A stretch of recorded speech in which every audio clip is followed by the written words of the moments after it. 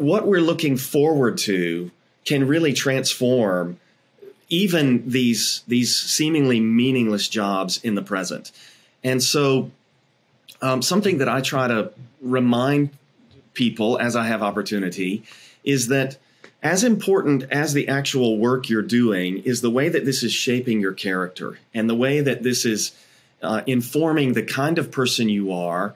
And even in the challenges, in the difficulties, in the trials, the afflictions, as you persevere through these things, you are being deepened and you are being strengthened.